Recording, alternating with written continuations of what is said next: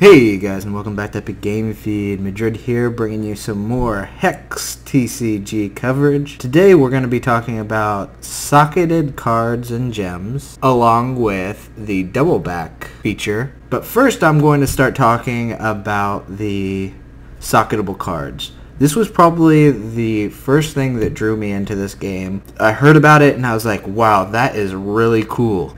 But after looking at all of the cards, basically everything isn't able to be socketed. So that kind of threw me off. It seems, as I've delved into looking into this, that there are more PvE options, I would guess. It looks like they're moving more the gem system to the PvE side of it. It looks like it's really hard to balance. Right now I'm looking at the Master Beast Rider, and this is probably one of my favorite gem slotted items. You can throw it in on your other player's turn with the Sapphire Gem and give any unit +2/+2. That's really cool, and you get an extra troop to block with if you want. So if they're attacking with something with like a 1/1 or like a 3/1, you can kill it with him and then kill their other creature too and make your guy survive. Kind of cool. I wish it was like a permanent stack. It's also just showing the wild gems, the diamond gem, and the sapphire gem. There are also other gems that give different things, like the blood gem. But we'll go over those in a second, what each gem gives as a minor and a major. The second thing I want to go into is the gems. You can only have 4 copies of a specific gemstone effect in your deck, so you can't have a whole bunch of major sapphire gems in your deck, so that kind of limits it as well.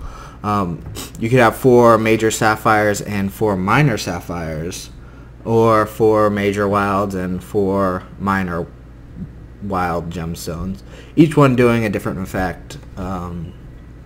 So let's go over these wild gemstones. You have the minor wild gem that gives +1/+1. This is an excellent little gem to give your troop a boost in power. This can help you equalize the power of your troops with its cost. There's also a minus cost, as it is described in the official website description. Reducing the cost of the troops gives a bit more flexibility with the deck's resource curve, or simply allows you to get a card out faster. And then you have the major green gems, which permanently add +1/+1. Sort of a poor man's rage.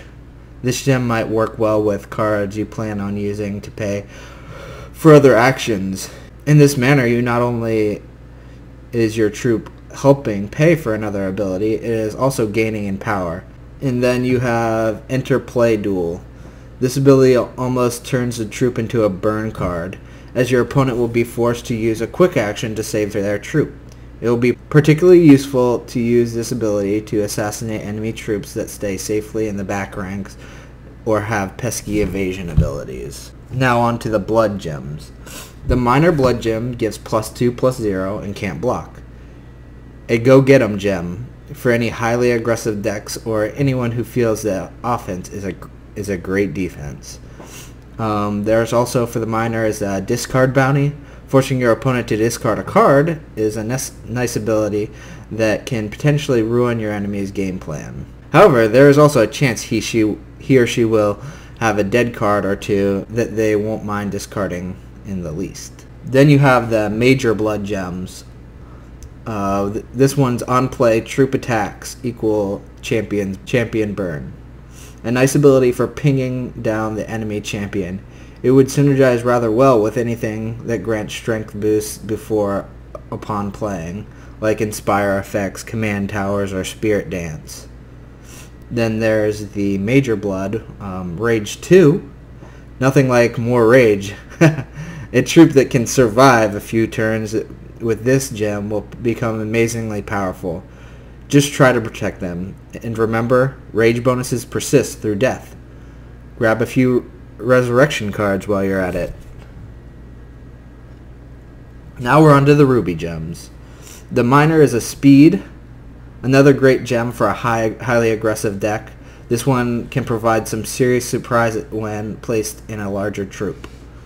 Or you can give the troop +1/+0 this turn, a little resource dump for boosting up your offense. Unfortunately, without Crush, your investment can potentially be stopped by a 0/1 bunny rabbit. And then you have the major resource loss bounty, one of the very rare resource attacks. This gem can cause your opponent heartache if it actually connects. However, you can count on the opponent doing everything within their power to keep that troop with this gem from hitting them. And then there's +1/+0 Swift Strike, an amazing offensive gem attempting to defend against a Swift Strike troop. And the small boost to power is a delicious cherry on top. Now we're on to the diamond gems. Steadfast. This gem is particularly unexciting, but it might help you keep your defenses up as you push for the offense. Then you have the other miner, which is +1 cost, +1/+2. The added cost is what drags this gem back a bit. Unless it gives your troops access to the next tier of Inspire effect, then it's pretty nice. However, in non-Inspire decks, if you are looking for a boost of power, Wild Gem seems a much better option. If you aren't playing Wild, well, then here you go. Then you have the Major, which is Life Gain. This is a nice gem if your deck is gaining from life gain, but otherwise you'd probably want to go with something a bit more table advantage-y. And then you have the next one is give a plus defense boost. It's nice especially for cards that you need to protect. Otherwise it will help protect fragile troops or your main fighters through there. Though there are still plenty of ways to remove troops without worrying about its defense. This makes it a questionable investment gem-wise. Then you have the Sapphire gems. The first miner is a quick action troop. This is a highly situational gem, as if you're going to play it on your opponent's turn, it will work wonders, but besides that, I really like the quick action troop, so I think it's pretty cool. And then you have Flight. This is a great keyword to add to any card. It makes it hard. Basically, it makes them into something that can keep hitting your opponent as long as they don't have any fly troops or kill cards. And then you have the Major. One is a draw card. This is an excellent way to get anything from your deck. Basically, you get to draw a card. You know, cards are power. And then you have the other Major, X attack on enemy. This could be a sizable debuff to an enemy troop, but I imagine it would be much more efficient to simply kill the enemy troop with removal cards. So overall, I would say Wild, Blood, and Ruby have the most to offer most decks, as they each have access to gems and significantly improve their troops. Meanwhile, Diamond and Sapphire have the gems designed to gather troops that have some kind of theme. Otherwise, it basically disqualifies those gems from putting them into any other deck. Perhaps this will allow deck designers to incorporate Wild and Ruby into their more indirect victory strategies. But without having the whole card set out, you don't really know what these cards can actually do, what these gems can actually do. I'm looking forward to more spoiled cards so that I can delve farther into it. And that's it for the gems, guys.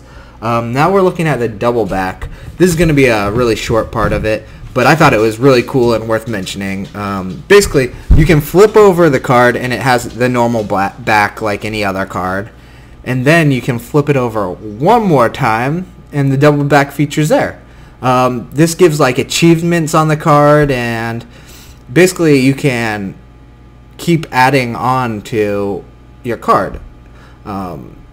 If you complete all the achievements, you unlock an extended art version of the card. That's awesome. So for the achievers and most TCG players, they are wanting to do these achievements for each card to make each of their cards a little bit more unique. And then you also have the badges on them that awards cards, awards the card for winning in like tournaments and stuff. Also an amazing feature. I can see people putting in like one of the shittiest cards, just one of them, so that when they win tournaments, they get the badge. And then you have the stats of like the highest damage it's ever done, total damage, total damage taken, how many times it's been an open hit, how many times it's actually killed an opponent for like the fatal damage. And then you have experience. If you get the card's experience level all the way up, then it unlocks the foil version of it. That's awesome. You can have a whole deck full of foils if you play the cards enough. I think that is an amazing feature. I love the double back. I think that all online card games should have this. Hopefully they'll incorporate it after they see Hex do it. And that's about it for the double back. It's a really neat feature, and I can't wait to use it. I think that's about it, guys. Make sure you like, subscribe for more Hex information. Next week, I'm not sure exactly what I'm going to cover, but it'll be something new. So for the comment of the week, I'd like to hear what socketable gem cards you're most looking forward to. Mine was the turtle there. I liked it with the quick action sapphire gem. So show me which card you like the best, and I'll see you guys next time. Peace.